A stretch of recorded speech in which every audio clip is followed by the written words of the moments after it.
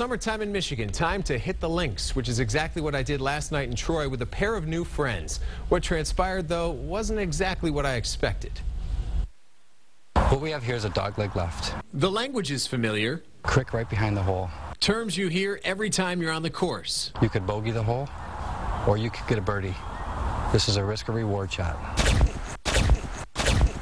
Wait a minute. Where are the clubs? Oh, right there in the bag.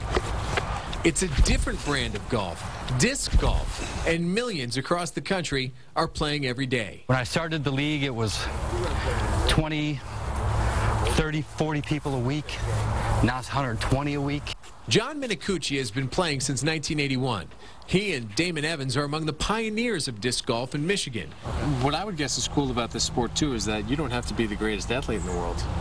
You do not have to be a good athlete to throw a Frisbee.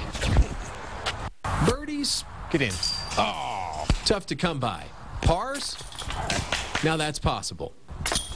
Back-to-back pars. You can play in a league, even compete in a tournament for a fee that goes to a good cause. We have an underage drivers group that starts at 5th grade, and we have a league that plays all year. Every year we get a new 5th grade batch, and then we get to work with the parents and then a lot with the Capuchin Soup Kitchen.